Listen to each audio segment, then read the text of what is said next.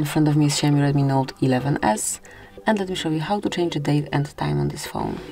So at first you need to reach settings, then find and select additional settings and go to date and time.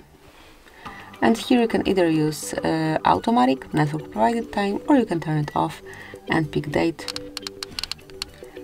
and also time manually by yourself.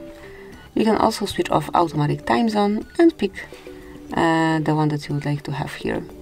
So at first region and then time zone. And that's it. This is how you can manage date and time. Then to go back to automatic setup, just use those switchers. And this is it. That would be all. Thank you for watching. Please subscribe to our channel and leave the thumbs up.